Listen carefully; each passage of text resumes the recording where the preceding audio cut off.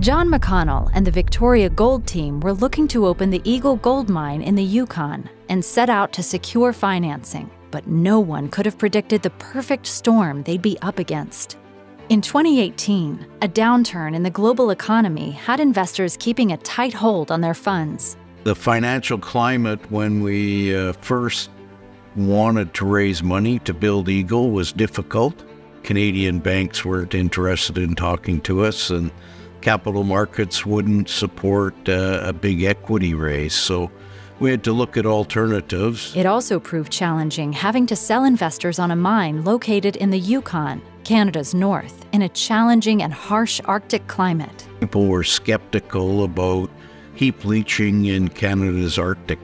There were a lot of people concerned that in an Arctic environment, everything would freeze up. John knew it would take persuasiveness, tenacity, and more than a little creativity. I think the whole thing was unique. It was done with non-traditional lenders and non-traditional equity holders. In the end, the financing was with Osisko Royalties. We sold them an NSR, plus they participated in an equity financing. And then Orion Mine Finance put forward a debt package, plus they participated in the equity. While the financing didn't follow a traditional path, with persistence and John's innovative take, the funds were in place, and the Eagle Gold Mine was a go.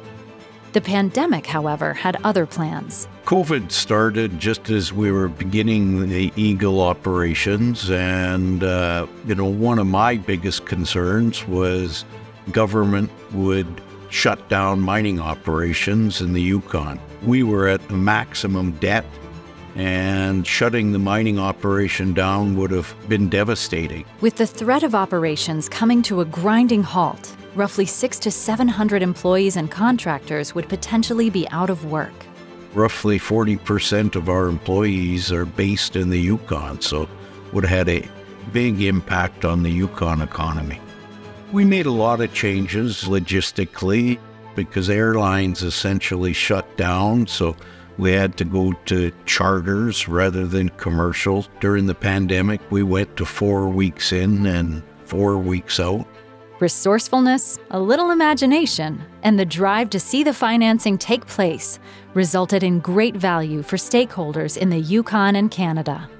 John knows firsthand just how important a mine can be to a community. I grew up in a mining town. My dad was a mine electrician. Certainly my brother and I had a wonderful childhood. I love my job, and I've always said that if at the end of the week I can't point to something new that I've learned, then it's probably time to look for a different job.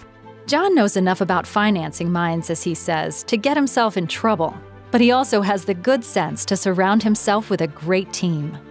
It says John McConnell and the Victoria team, and I just think of us as one team. I don't think there's any magic to John McConnell. The Prospectors and Developers Association proudly bestows the 2024 Viola R. MacMillan Award for Innovative Financing of the Eagle Gold Mine development in the Yukon to John McConnell and the Victoria Gold team.